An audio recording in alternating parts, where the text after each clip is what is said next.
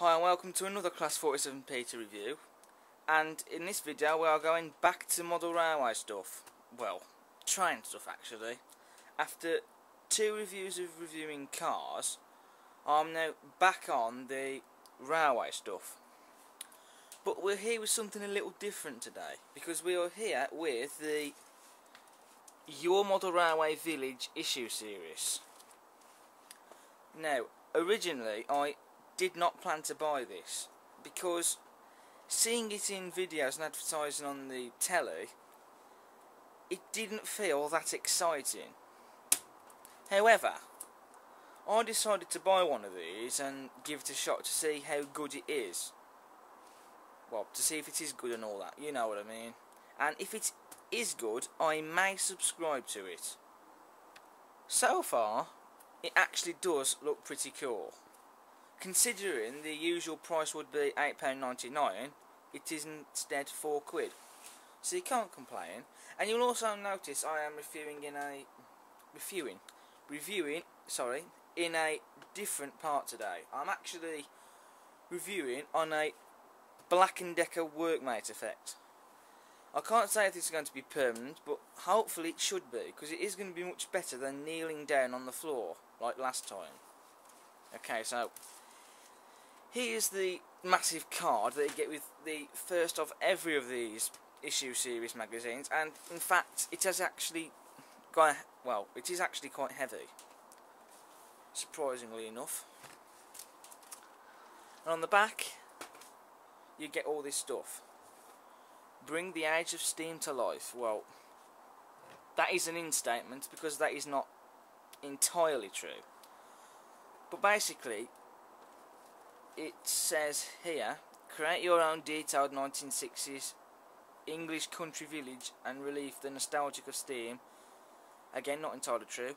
With this fantastic new series. Yeah, I love the fact that they say fantastic new series, which is a bit of manipulation to try and string people along to think this is fantastic so they collect it, but it could turn out crap. With each issue, collect all you need to make your village of Little Benton. Of all names, why did they choose Little Benton? It just doesn't work. I'm sorry. Then you get a little box here that says, in your magazine, in big giant writing, build your railway, all about model railways. Yeah. British in the Age of Steam, history of Britain's railways. And you get this little thing here that tells you what's coming in issue 2, which is step-by-step instructions to start station assembly, which comes with curved and straight piece of track and walls and other parts for your station. And of course they've got the website at the bottom, but interestingly you get some small print which says, not all items shown are included in the collection. Some appear as projects in the magazine. Items may vary from those shown, layout complete in 120 issues. Pictures not to scale. Now, that is actually quite tongue-in-cheek to say, because naturally people will think you'll get everything with it when you don't. Which begs the question, if you don't get everything with it, then what else are they going to slap in these 120 issues? And it's going to cost something like 1,074. But you know, it's basically OO gauge, 176 scale, 4mm to 1 foot. Yeah. And you get some other information about your collection. And these are available in all newsagents. I got this one today from W.H. Smith. And apparently you can get them from shops like Asda and Tesco, I hear. It's a shame Morrison's don't sell them, because I could have got this from the local Morrison's that lives not too far away from me. But anyway, we'll make a start. I think we'll start on the book first. Like that. Okay, so, coming soon.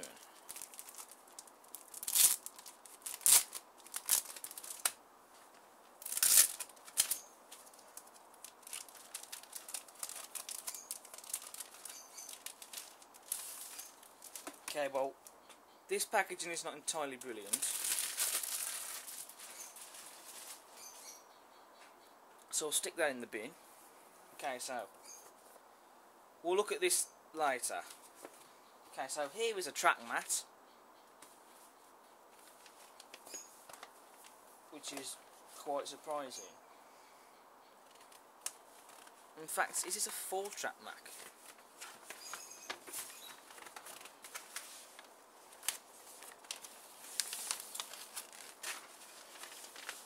It doesn't seem to be. So, maybe you get separate track mats then.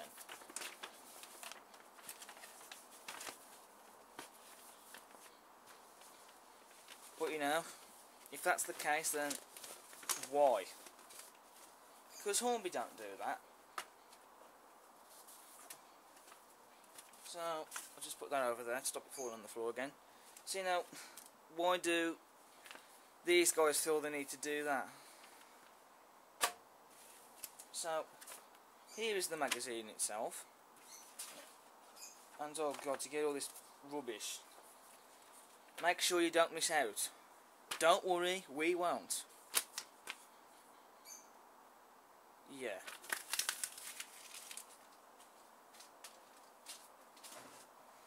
Quite useless. And then get all this stuff about subscribing. Special subscription offer.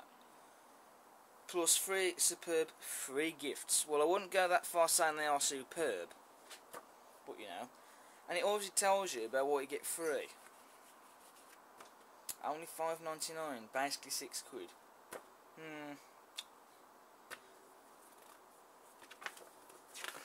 So here's some of the free gifts in the next issues. The first free gift you get is the Ford and Tractor diecast model and farm trailer with your first delivery. And also with your first delivery you get a modeller's kit.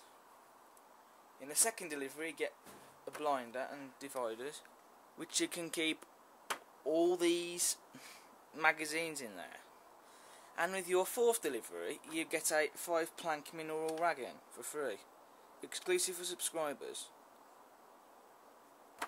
Interesting. And it's interestingly enough, there's another bit of it on the back. Not entirely sure why, but you know. But what do you get with your 5th and 6th and 7th issues? Because it doesn't even mention them. And I love how it says on the top here, plus all these items will be yours. If you decide to subscribe, of course. Well, that's interesting. The lights in the background are flashing on and off. And then here's the part where you can subscribe to them. 3 easy ways to order. Send no money now. What? That is a little bit confusing. Because if you don't send any money, how are you supposed to subscribe? But, you know. Yeah. So that's basically that. There's nothing interesting about it. And then you get this. God, there's so much stuff that they mention about subscribing. Essential cork underlay, which is a special offer that's free. Or will they do something stupid and say that this is for free, but when you get it, that you get a little pamphlet where they offer you to buy it. Something that Atlas Editions do. So you know, these guys might try the same thing. Okay, so here's the magazine. Issue 1. Which you get holes free, hole punched into the side. Oh, sorry for knocking the camera then. So inside, I love the fact how they start it off, talking about the straight track. And it also mentions as well about the carriage, which apparently is the first piece of rolling stock for this series. That means I'm assuming you'll get more later on. Which ones? I don't know. We'll have to wait and see.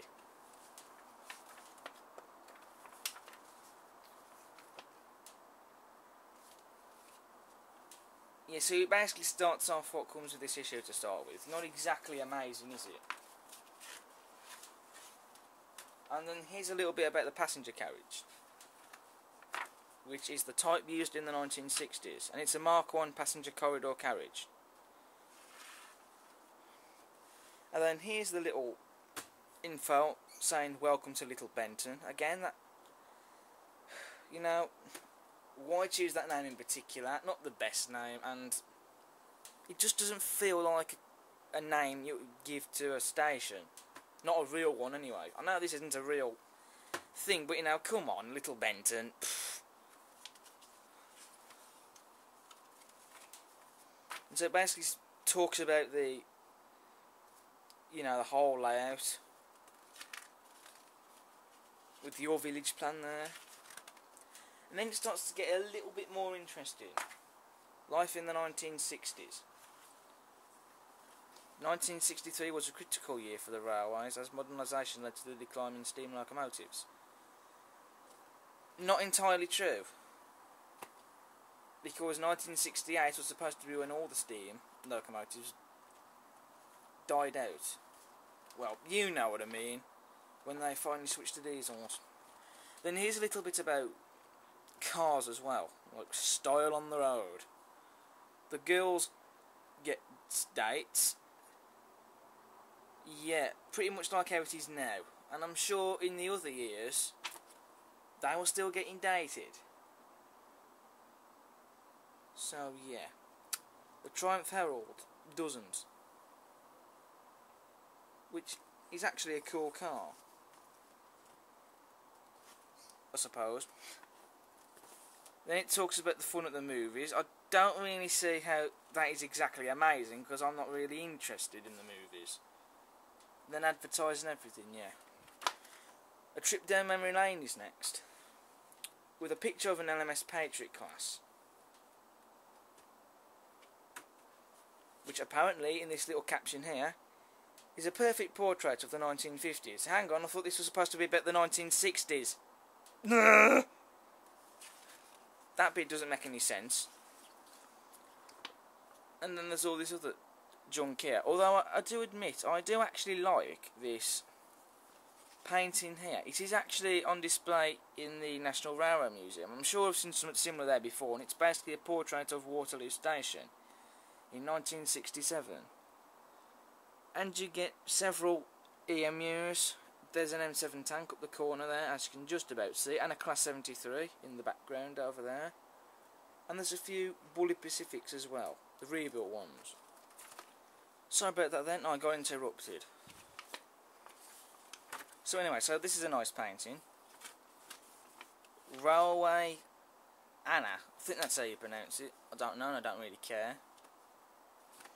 And this piece as well is quite interesting. Just about. And then you get some more information here, such as the unrebuilt Battle of Britain classes locomotives built by Oliver Bulleid, known as spam cans. Although it doesn't actually really tell you about them, just a little bit about them, which is a shame. Speeding on. Okay.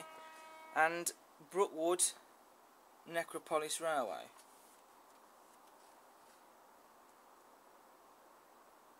Which was promoting funerals apparently, so there was basically a railway in the cemetery. Interesting, I didn't know they used trains to carry dead bodies. Really weird. From nationalisation to modernisation, well, railways aren't really that modern.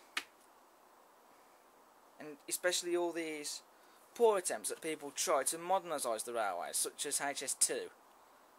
Which I don't really like the idea of, but that's just me. Why I don't like the idea of it? Well, that's me. You know, but do we also need that? Let me think. No. Oh God, well, one flaw I've noticed with this magazine, just look at that. You know, these aren't very well put together, am they? They could have chosen staples or something stronger. But we have a nice picture of Evening Star there at York Station,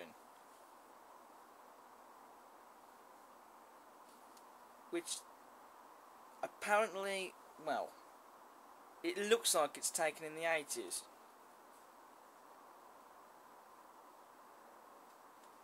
But it also talks about Evening Star in 1960 being the last steam locomotive to be built, which is true. Though it would be nice for them to say when this photo was taken. I think it was taken in the 80s. And you get a little bit of information about the BR Cycling Lion logo there as well. And it talks about the end of World War II as well. Not sure why.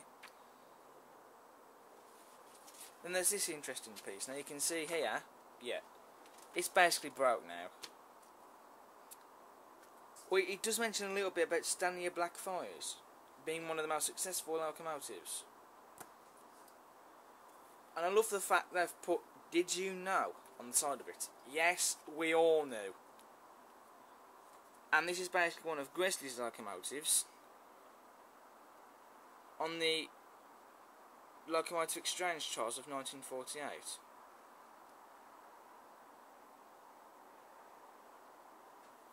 Which is interesting, because this particular one is, it seems to read Lord Farrington. Though, you know, I thought the only A4 that went on the 1948 exchange trials was Mallard, which it did on the southern region. So they've probably got the wrong information on here, because I don't recall Lord Farrington going on any locomotive exchange trials. Then again, maybe it did. And there's a little bit about train spotting there. And of course, this bit's broke off. And a little bit about retired trains as well, in which many of them went to Dyewood and Scrapyard, also known as Barry Island, in South Wales, where many locomotives from GWR to even southern region were taken there, await their fate. But surprisingly, none of them, or not many of them, got cut up. All of them were sold to preservation groups, every single one of them, so that's pretty good. Probably because they didn't find the time to cut them all up. Of course, that didn't happen with every scrapyard, sadly, but, you know, we can't really complain about that now, can we? Then there's a little bit about the road and rail as well, and Beeching in charge. Yep, not that we really want to know about him, because I don't really care. So that's the magazine. In my opinion, I think it is a rather poor design. Not very put together well. So before I forget, we'll have a look at this, which I trust will not fall apart, and if it does, that'll be annoying. Coming soon. In issue 2 you get the parts to the station. In issue 3 you get station roof doors and windows and straight track. Right. And then in issue 4 you get a level crossing with straight track. Not too bad. So you get a nice photo on the front there.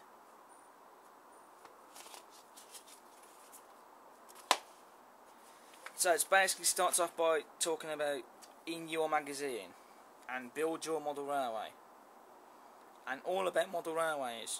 We all know about that. It talks a little bit about the story of Britain's railways. It's basically what's in the magazine, really.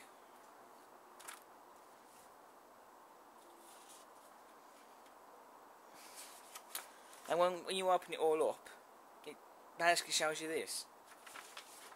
Which again, the photo is quite nice, but, you know.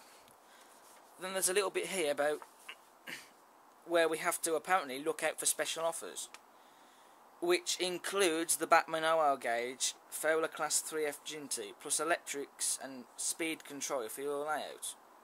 Coming soon. When, I would like to know. But you know, I am actually a little sceptical about how they're going to do this. Why? I will tell you. If you just fold it like that. I basically already have a Batman 3F Fowler Ginty, which you've all seen by now, and here it is. And I am more than happy to have this one. And as you can see, I have added a real coal load in its bunker, and you'll know about that if you've seen the how-to video on adding real coal into locomotive bunkers. But yeah, I am really happy with this one. In fact, I'm more than happy to have this one. But I am a little sceptical about this special offer on a Batman Ginty, because how are they going to work it? I mean, is it going to be free, or do you have to pay for it? It doesn't say. And also, very interestingly, it has no number on the side of the bunker, but it does have one on the front. Now, why did they remove that one on the side and not that one? Did they remove it for copyright reasons or something? Because on the television advert, and as you can see on this photo here, it basically shows you no number on the front or the side, which I can't understand why. But then also it gets a little bit more confusing, because this one has the early emblem on the side. The one in the television advert and on this photograph on the front of this book here shows it with a light crest. So I'm quite confused. What they're going to show us next week? Are they going to show us a Ginty in LMS Maroon livery or something? You know, it's all very confusing, really. So, there's a bit of dust on the top there. I have to brush it off later. So, I am really confused how they're going to work this so-called special offer. But also, why did they choose a 3F Ginty? Because Gintys actually never ran on branch lines. They were shunting locomotives. And these were eventually replaced with the Class 08s. So I am a little sceptical of how they're going to do this whole special offer on a Batman Ginty. But you know, they could have chosen other locomotives, such as, I don't know, a Prairie Tank or a Pannier, but we can't complain about that.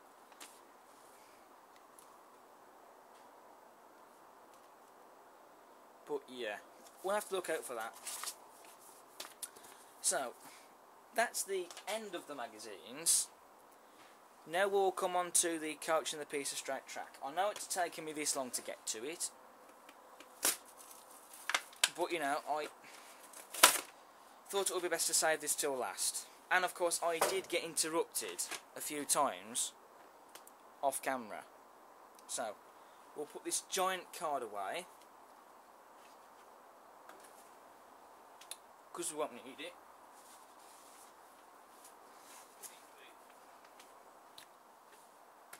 We'll bring the coach and the track into shot, and we'll also put these magazines away.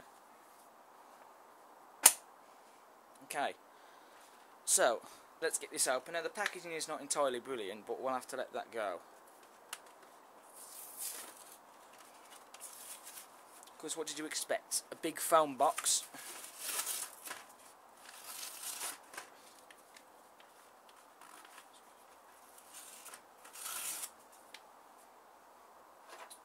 Right, oh, not the camera again. There you go. It might not look like I've done anything, but I've made a tiny hole here.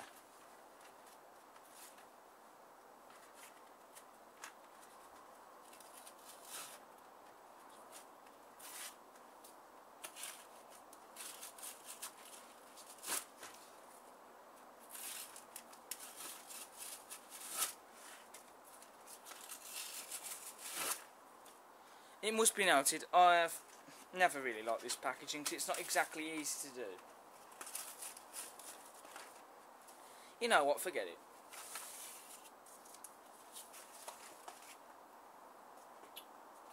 We'll leave it like that. At least for the track anyway, which we'll get out first. We might as well. So here is the straight piece of track, which has no manufacturer's name on it other than the fact it's made in China. So maybe this is a piece of track they made themselves. I don't know, and I guess we'll never know. But they have got some fish plates on these ends here, which is good in a way, and there's some nice detail to the sleepers to make them more wooden. But you know, it's just track at the end of the day. There's not much to say about it, just track. So that's nice.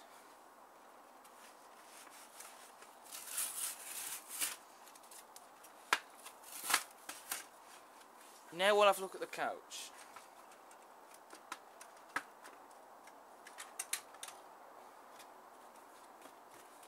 We'll just get rid of the packaging.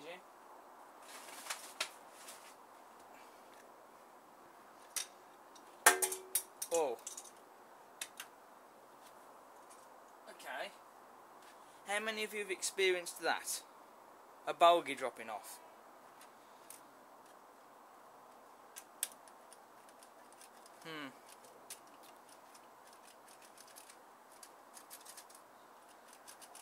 Very odd. But anyway, so it's fallen off again.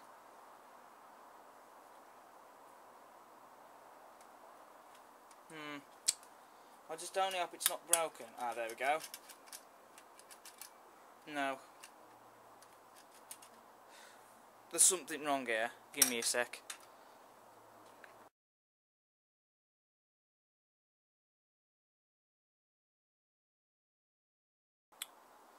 Right, well, today is now the next day. To you it's going to seem like seconds, but trust me, it is the next day. When the video was first filmed, it was on Saturday.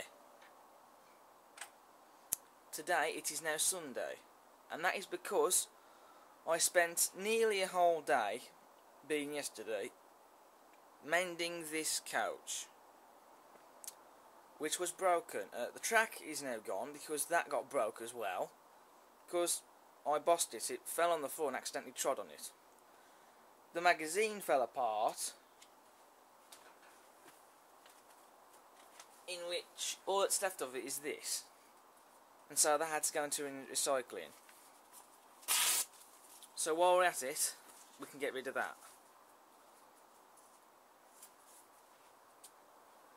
You know, this whole magazine thing, I just haven't had much luck with it, which is a shame, because everyone else that has done videos on this have had nothing wrong with their couches. They've been perfect. But for everyone, for anyone it could have happened to, it had to be me. Everyone's got a great couch. I had the dud. The Your Model Railway Village issue series, it's just cheap. It's just got a cheap feel to it. This first issue for £3.99 is going to be the only issue that's cheap. All future issues are going to cost somewhere like £8.99, something like that. But it's just not worth it. It's just not worth the money. Not even worth £4. You know, because it's just not worth the money. You know, there's not too many people outside the railway hobby that's going to buy this. But for those of them that are in it, most of them have probably already got layouts anyway, and so they're only going to really buy the rolling stock. People on YouTube have bought half a dozen of these. You know, the people that created this issue series in the first place, you know, build your own model railway village, they didn't think it through, did they? You know, they might as well have just had an issue series where you just collect rolling stock. Because, you know, I mean, what's to say that in all the next issues, no one's going to have any problems with all the other stuff you get? You know, what's going to happen next? The buildings, them parts that you fit together to make buildings, they could have problems as well, they could break. You know, what's going to happen next? Are we going to have buildings made of cardboard stick together with blue tack? Or the jinter that you get later on as a special offer? That might be a model, but it might not even have a motor. It might have a drawing of a motor. Or it might not even be an actual model. It might be one of them old wooden ornaments. But, you know, I mean, it's a shame, because the coach body, it's actually quite good. But the chassis isn't. It's these two pegs that are the problem. There are two very small, pointless holes at the end of the clips, either side. And as you can see, I have glued them. And I have managed to fix it. I wouldn't be able to, because then otherwise I would have been stuck with a couch that wouldn't be any good to me. So these can still turn. as you can see.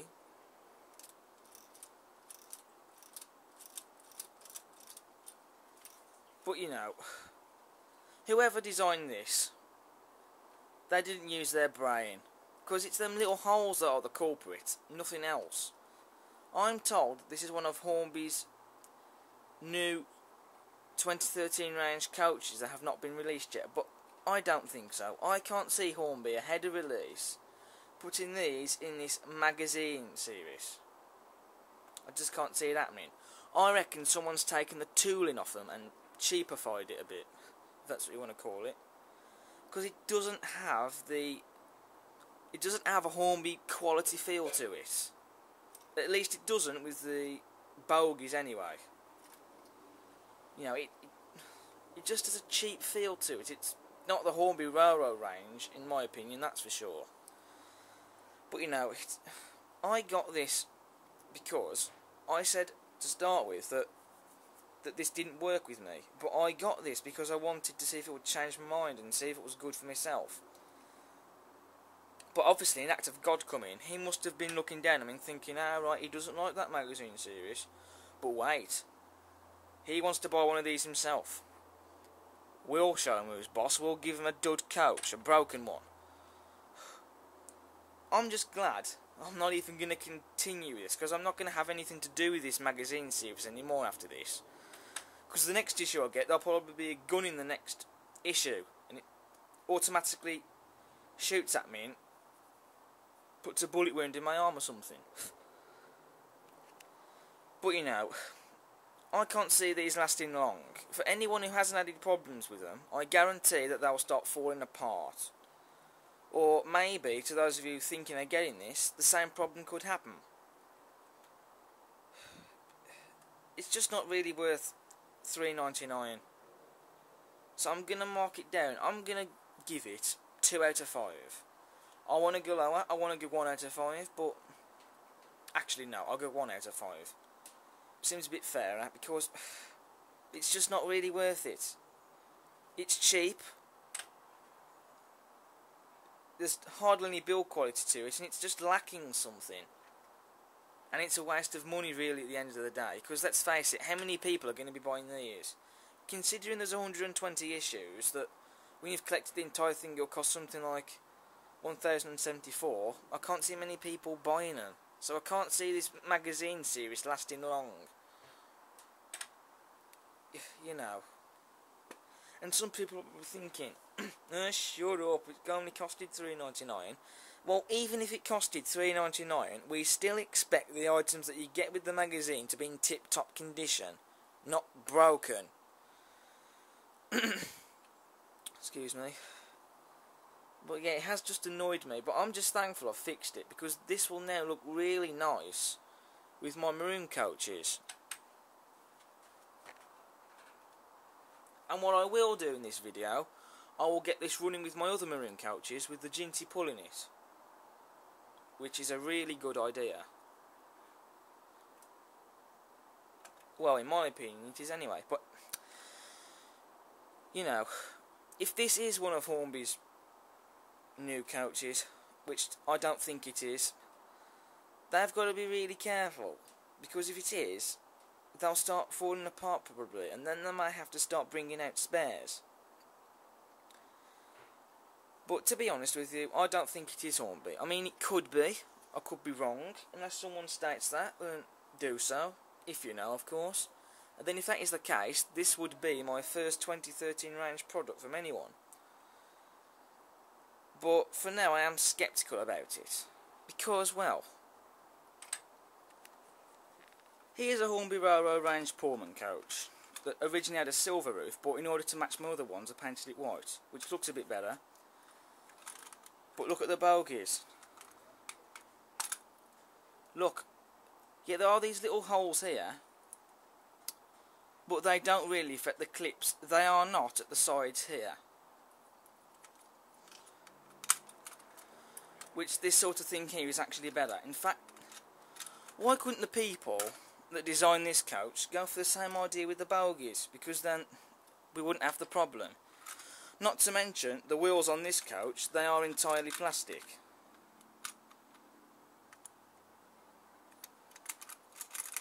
as you can see. Although having said that, they do have metal axles. This coach has the opposite, metal wheels but plastic axle boxes, and I can't see Hornby doing anything like that. So don't take it as ignorance, because, well, I just don't see how it's Hornby's design. Unless someone states otherwise, then do so, but you know, I mean, the bogies, these are much better on here. Not to mention it's got Hornby's manufacturing name printed on the bottom. This coach does not. So surely that is some evidence that this is not a Hornby coach. But anyway, rant over, we'll have a look at the coach. So, despite what I've said, it is still nice. The detail on the bogies is very nice. The metal wheels of the plastic axle boxes, they are a little bit pointless really. If it had working lights I'd understand, but since it doesn't have working lights, but then what would you expect for $3.99, then it is a little bit pointless. The buffers, they're not sprung, but again, what do you expect? But there are NEM sockets, which I'm not going to remove the coupling, but they are NEM, as you can see. The underframe detail, I have to say, is really nice. You've got some detailing down here. These boxes at the bottom. These boxes at the bottom, that sounds really funny, doesn't it?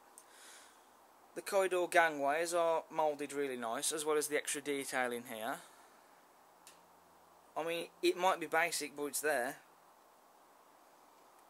And you do get doors with handles on them, as you can see. And you get these toilet doors as well. Well, I'm assuming that's the toilet doors. That could be where the, well, it's not going to be where the guard is, so that's got to be where the toilets are. It doesn't say if it's male or females though. But then they didn't in real life anyway. The livery on the coach body is spot on, but it does lack a little emblem on both sides. But then in fairness, in the 1960s, these maroon livery coaches didn't have the emblems on the side anyway. So that's not really a problem. But there is some nice glazing in the coach windows, with seats going inside. So I will give it that. And also, there is actually a nice bit of weight in this, so it's not too light. The roof, however, well, people say the roof detail is wrong. Well, it's not, because you get all these bumps at the top, like it's supposed to, and these lines on the top. Though I am a little sceptical about that weird shiny texture on them though, but we'll let that go. And the detail at the top here, yeah, it's basic, but you could always improve it somehow if you're determined enough. Or you could even weather the roof, rust it up, or put pigeon droppings on the top, whatever you want to do with it. It's up to you. Although, the roof colour, it is wrong. And I will show you. Here's a maroon coach that was made by mainline models in somewhere in the 60s or the 70s. They've long been deceased. But you can see the difference in the colours of the roof.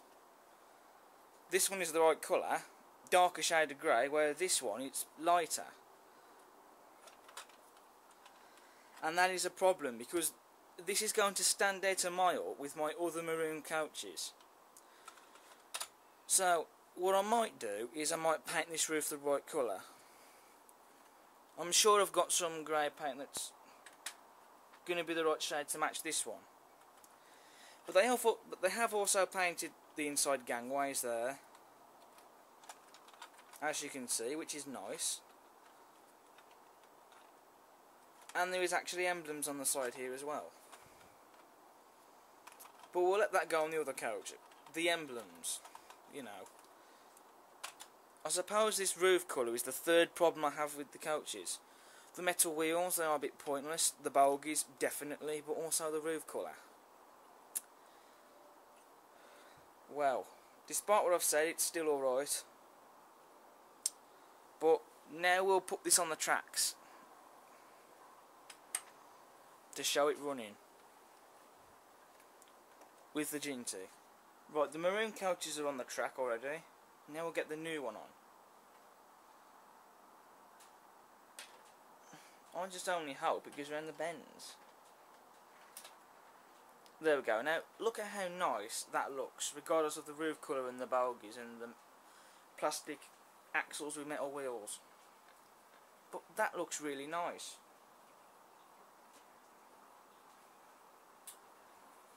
Now the Ginty on the rails, off camera at least. We back it up to the maroon couches and now get her going. Fingers crossed. Oh, it's left that part of the rails like a scolding cat there.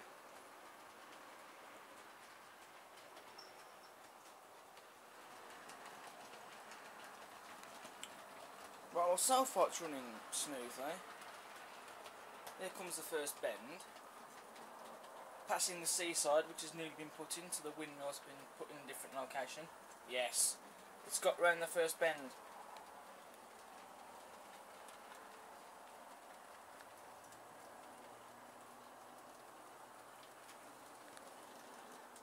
All dirty track there, that'll have to be taken care of soon.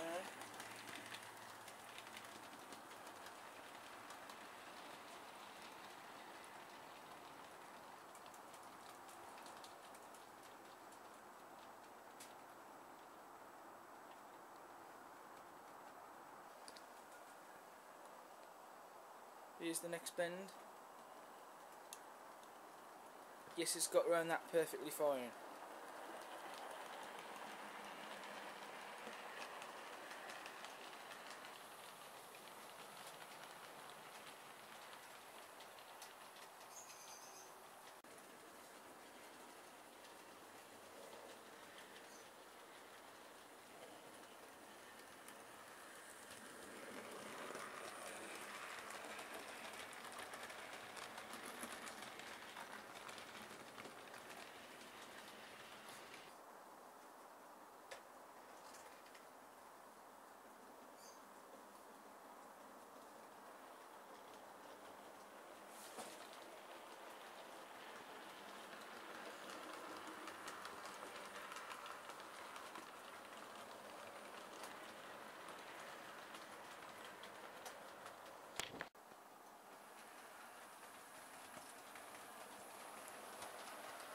So what can we say about it? Well, it's still alright.